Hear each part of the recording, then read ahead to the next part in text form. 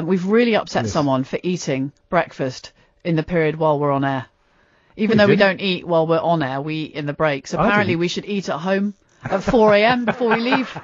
God, chance. I know. Hilarious. Anyway, I get a life instead of sending long emails. But, you know, hey, who am I to talk? Even though we don't eat while we're on air, we eat in the breaks. Even though we don't eat while we're on air, we eat in the breaks.